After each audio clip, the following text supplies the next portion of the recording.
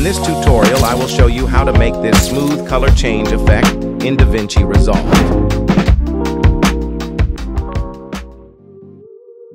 The first step of this effect is to copy your clip. Open the copied one in the color page. Take your pen tool and make a harsh mask around the car.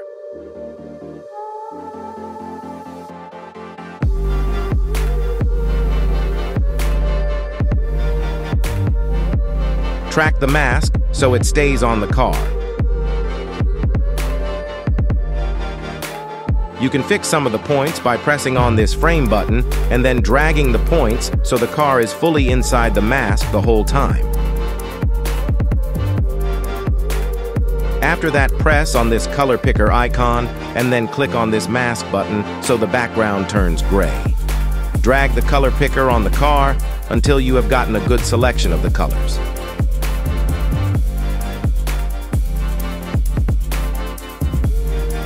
You can play around with these settings to make it better.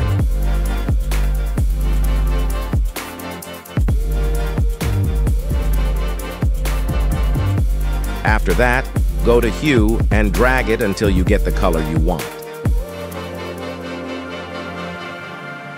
In my case, I will also turn up Color Boost. Now in the editing page, make a new compound clip. Go back to the color page and make a really harsh mask around the car.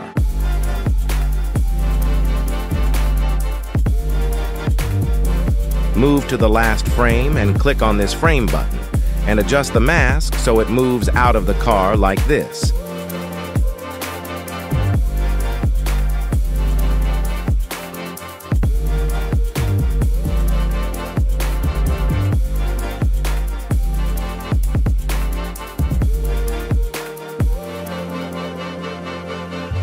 Add alpha output. If you like it to be more like a fade out, make sure to add softness.